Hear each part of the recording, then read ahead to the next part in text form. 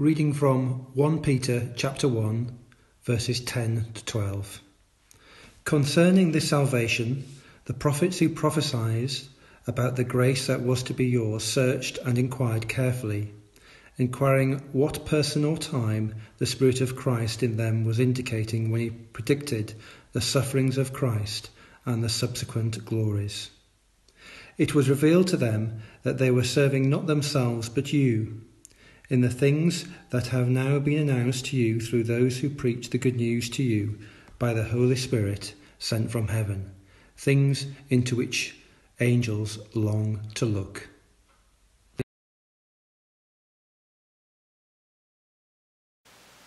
Psalm 31, to the choir master, a psalm of David.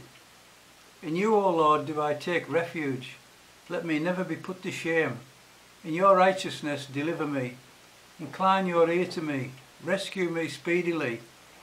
Be a rock of refuge for me, a strong fortress to save me.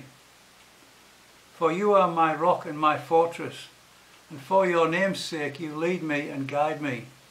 You take me out of the net they have hidden for me, for you are my refuge. Into your hand I commit my spirit. You have redeemed me, O Lord, faithful God. I hate those who pay regard to worthless idols, but I trust in the Lord. I will rejoice and be glad in your steadfast love, because you have seen my affliction. You have known the distress of my soul, and you have not delivered me into the hand of the enemy. You have set my feet in a broad place. Be gracious to me, O Lord, for I am in distress. My eye is wasted from grief, my soul and my body also. For my life is spent with sorrow, and my years with sighing. My strength fails because of my iniquity, and my bones waste away. Because of all my adversaries I have become a reproach, especially to my neighbours, and an object of dread to my acquaintances. Those who see me in the street flee from me.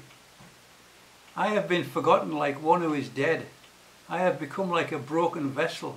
For I hear the whispering of many, terror on every side, as they scheme together against me, as they plot to take my life.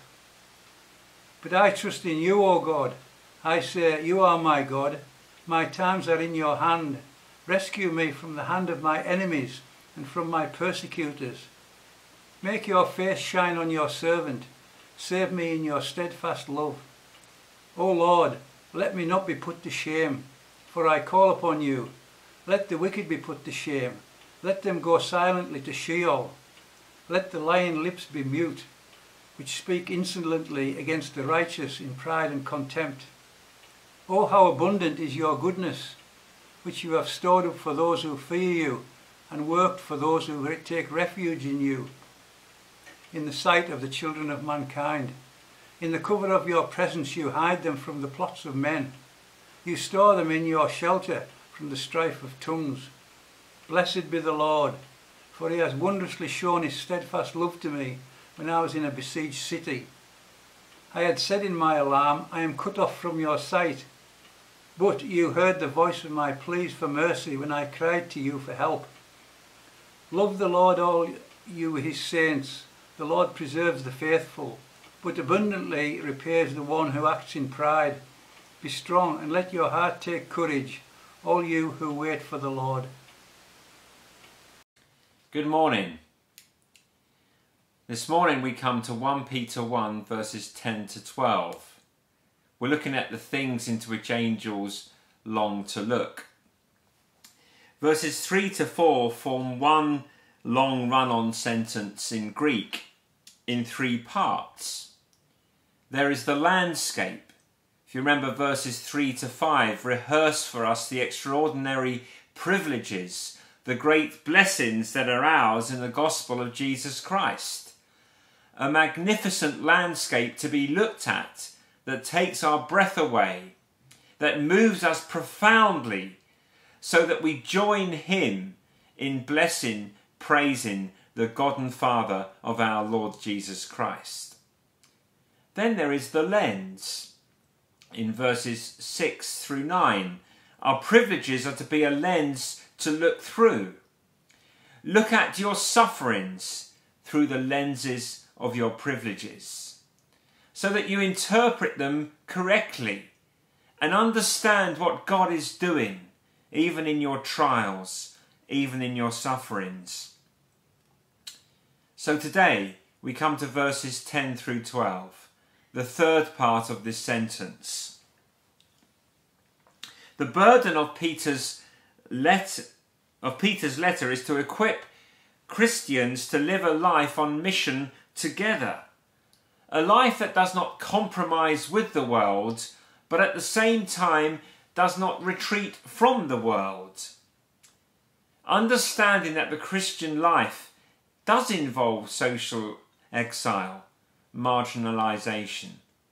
After all, Christians are elect exiles of the dispersion.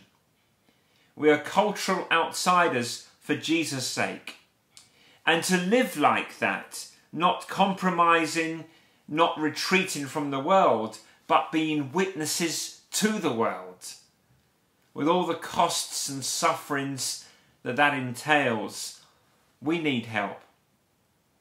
In many ways, verses 10 through 12 remind us of the primary resources that God has given us to fulfill the mission entrusted to us. Verses 10 through 12 teach us to love the Bible. And we're going to work through verses 10 through 12 by noticing that there are three groups of people, or three groups of personages engaging with God's word, responding to the gospel of Jesus Christ. And why I hesitated there was, yes, we have first of all the prophets who search. Then secondly, we have the preachers who preach. But then thirdly, we have the angels longing, and angels aren't really people. But let's turn to God's word. Sacred ground, 1 Peter 1, verses 10 to 12. And you read along with me. Concerning this salvation, the prophets who prophesied about the grace that was to be yours searched and inquired carefully, inquiring what person or time the Spirit of Christ in them was indicating, when he predicted the sufferings of Christ and the subsequent glories. It was revealed to them that they were serving not themselves but you, in the things that have now been announced to you through those who preach the good news to you by the Holy Spirit sent from heaven, things into which angels long to look. First of all, the prophets search, verses 10 and 11. Concerning this salvation, the prophets who prophesied about the grace that was to be yours searched and inquired carefully, inquiring what person or time the Spirit of Christ in them was indicating when he predicted the sufferings of Christ and the subsequent glories. Peter is picturing the writers, the authors of the Old Testament scriptures.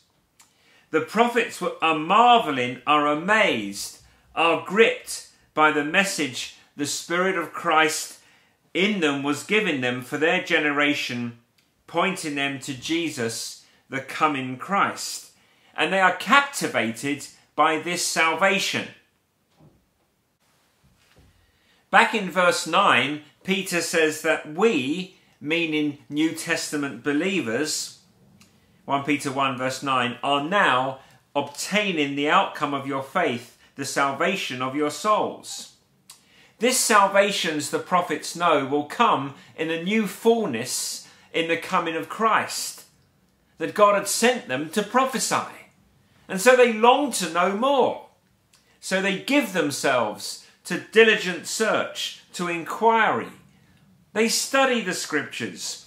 They compare scripture with scripture.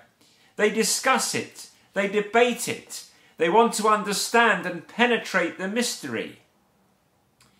The Spirit in Christ in them was predicting the coming Messiah. And they want to know all they can about the fullness of salvation that would one day dawn when Messiah comes. The Old Testament prophets working through the scriptures, trying to understand as much as they can about all that will come with the appearance of the Christ. and they did not yet enjoy the fullness of grace. They did not yet penetrate into the fullness of the mystery of the person and the work of Jesus. They did not fully understand, and yet here they are searching diligently the scriptures. Now think about our position, this side of Calvary, this side of the empty tomb, and we know the name of Jesus of Nazareth. We know his words. We know his works. We who are believers in Christ enjoy the benefits of his death, his resurrection. We have been united to him by faith. The Spirit of Christ dwells in us. We are heirs of God. We are co-heirs with Christ. Here we are with privileges that are far greater than those enjoyed by the greatest saint of the Old Testament scriptures.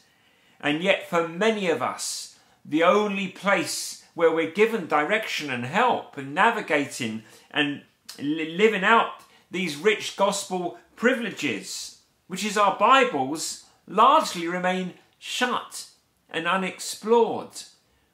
What comfort and direction we are missing. We harm our own hearts by neglect of the word. Now, I suppose one important reason for our often neglect of the Holy Scriptures is that we feel that we do not understand them as we would like. And particularly that is often the case with the Old Testament Scriptures. If you were to ask Peter, who wrote the Old Testament, see his answer in verse 11. Yes, the prophets, but it was the Spirit of Christ by the prophets. That is who wrote the Old Testament. The Spirit of Christ wrote the Old Testament. And Peter, what is the message of the Old Testament? Peter says to us in verse 11 again that the Old Testament is about the sufferings of Christ and the subsequent glories. You know that blank page in the middle of your Bible, just after Malachi, just before Matthew? I suspect for many of us feel like the publisher might well have inserted a sticker there that says something like warning. Behind this page is a bunch of weird stuff. And maybe it is because we think that the Old Testament is mainly about obscure ceremonial law, or about the geopolitical misdeeds of ancient Israelite kings, or about mysterious oracles of judgment against pagan nations whose names we can barely pronounce. And so we find ourselves wondering, what has this got to do with me? But I know Peter would say that that is a tragically superficial reading of the Old Testament. What is the Old Testament really about? It is about the sufferings of Christ and the glories to come. The Old Testament pictures Jesus. The whole book speaks of Jesus, do you see? The whole Testament explains Christ's work. The Old Testament makes clear our need of him. The Old Testament exalts in Christ's resurrection. The Old Testament displays Christ's glory. The Old Testament warns of Christ's coming judgment in the law. We see Christ's kingdom foreshadowed to us in every psalm. Christ himself sings to us his lamentation and his praise. In the prophets, Christ is offered to us, proclaimed to us in every genre, on every page from Genesis to Malachi. The Spirit of Christ was speaking of the sufferings of Christ and the glories to come. Peter, remember, wants his listeners to go on mission, to be witnesses, not to retreat, not to compromise, but to be witnesses to Jesus Christ in a dark age. And Peter wants us to be properly equipped for that task. Peter wants us to love the Bible, the whole Bible. And he wants us, when we open it, to meet Christ, who comes to us on every page. So that is the first thing to gloriously see here, the prophet's search. Secondly, the preacher's message. The matter is the same as the Old Testament prophets. The Bible of the New Testament was preachers, of course, was the Old Testament scriptures. The Christ whom the prophets predicted is the Christ that the preachers proclaimed from the prophetic scriptures. They preached the word from the text of Holy Scripture, and the content of their message is Christ himself.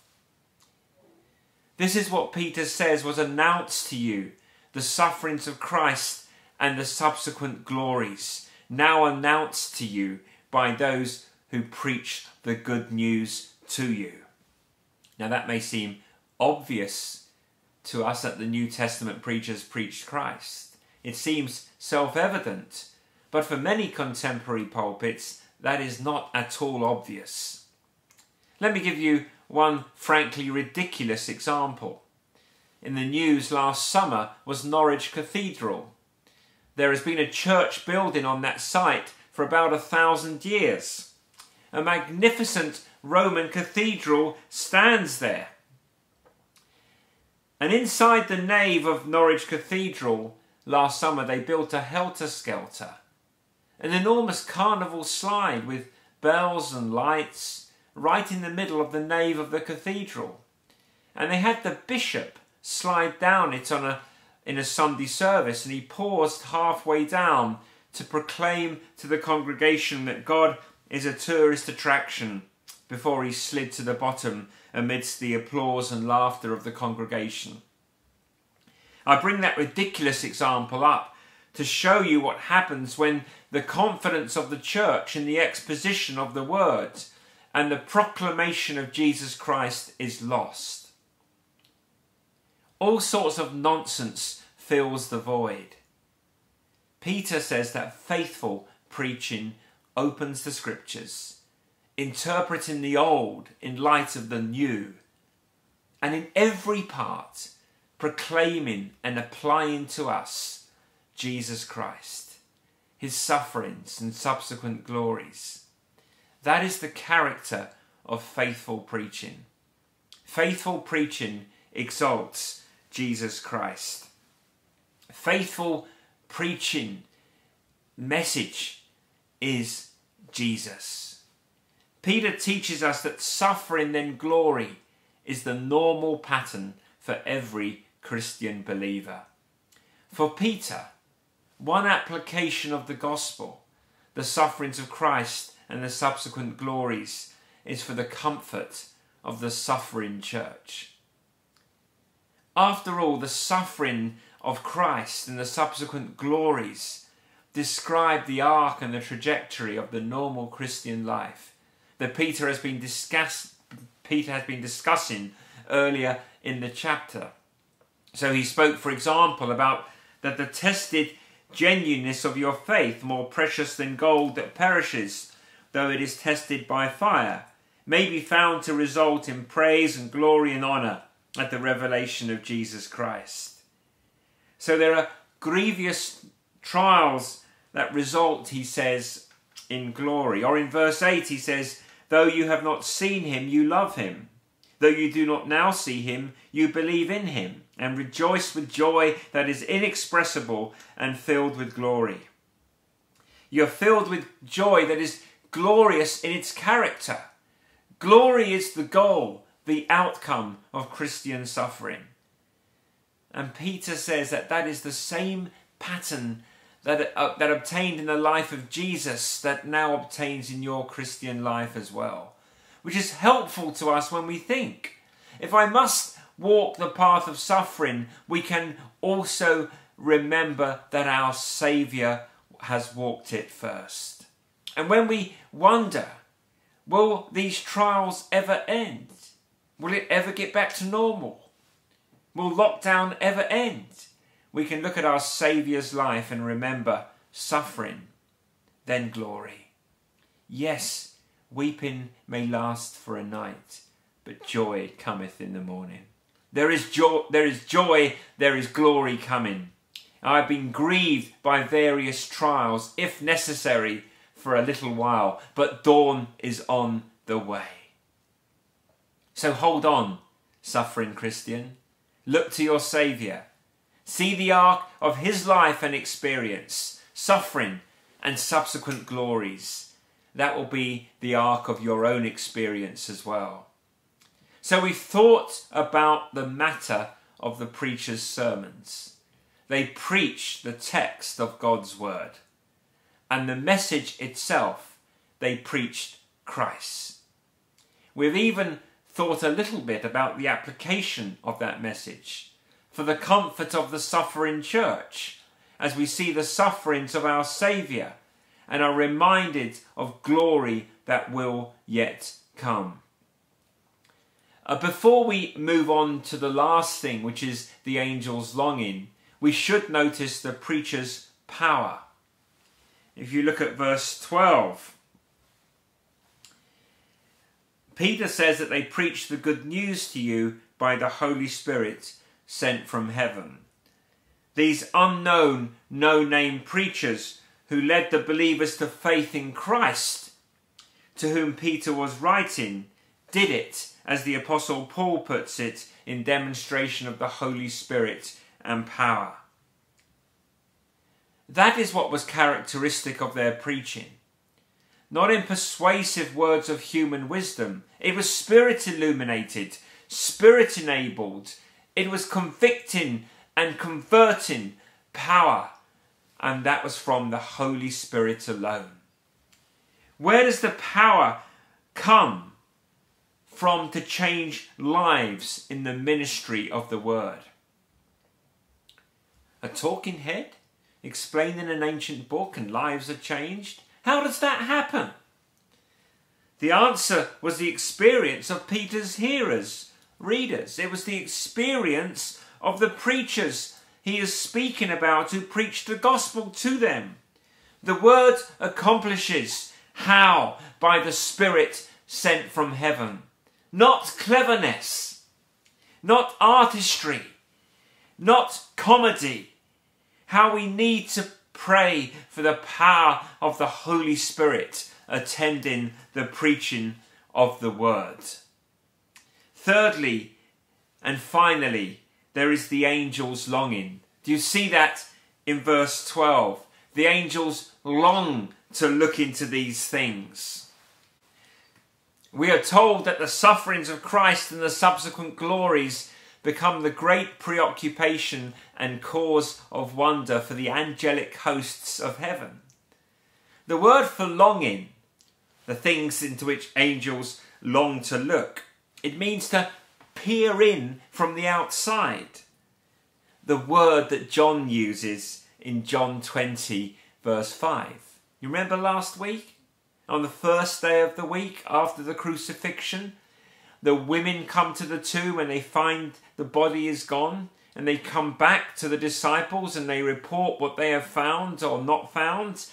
And Peter and John run to the tomb, and John outpaces Peter, and we're told in verse 5, and stooping to look in, he saw the linen cloths lying there, but he did not go in. That is actually a great description. It is the same language that Peter is using here in our text. It is a great description of the posture of the angels, stooping to look in from the outside. You remember, the angels had been there at every point in the earthly ministry of our Lord Jesus Christ. The angels were there, thrilling to see the unfolding of the Father's plan and the fulfilling of the ancient prophetic words. They were astonished to see the eternal Son, their Lord and Maker, humble himself and take flesh and be joined in human nature in the womb of the Virgin. The angels announced with wonder and with delight the pregnancy of Mary, and then they split the skies in song at the birth of our Saviour. The angels were ministering to Christ in the temptation in the wilderness, and marvelled as the lawgiver himself learned obedience through the things that he suffered. And then at the climax of his sufferings, at the height of his agonies on the cross, when darkness covered the earth, the angels are silent as the one who knew no sin was made sin for us. They held their breath, as it were, as they heard him cry, "It is finished," and breathe his last.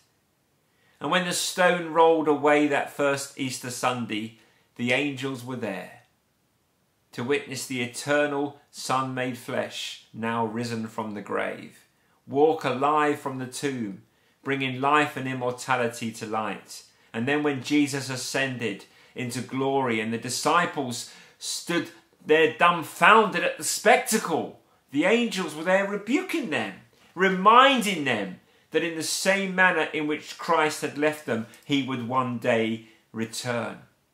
At every point, remember, the angels bore witness to the life and ministry of Jesus, but at no point were they the objects of his mission. It was not for them that Jesus came. It was not for them that he obeyed and bled and died and rose and ascended to reign. It is not for them that Jesus is one day soon returning, though they will all come with him on that great day. He came for you. He bled for you. He rose and reigns for you. He is coming back for you. They peer in from the outside, you see, longing to penetrate into the wonder of it all. The angels ask themselves, what must it like to be the recipients of such love? No doubt the angels are first-class theologians. It is not that they do not understand the meaning, but their knowledge is only that of a spectator, never that of a participant. They do not know what it is to have sin forgiven.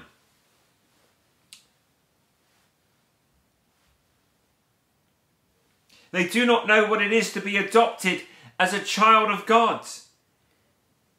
They do not know what it is to have the Spirit of Christ dwell in their hearts, to be sanctified by grace, to stumble and fall and only meet with the patience of a holy God who by his grace picks us up from the dust and dusts us off and empowers us to press on and persevere till we cross the finish line. They do not know what that is like. They never will know what it is like to be swept up at last into the liberty of the glory of the children of God. And so they look down on the least of us, the very least of us. They see us struggling to understand our Bibles. They see us often stumbling, prone to wander. Lord, we feel it. Prone to leave the God we love. And they are amazed, because even the least of us knows firsthand what they never could. We taste pardon in mercy. We taste and enjoy adopting love. We are the beneficiaries of the cleansing blood of Jesus Christ. We have fellowship with the living God and call him Father. Peter has been pressing us to see the enormity of our privileges, so that we never take them for granted. Among the most precious privileges entrusted to us is the Word of God itself. The prophets searched it out. The preachers proclaimed its message. The angels longed to know. You and I are the objects of the grace conveyed by this book.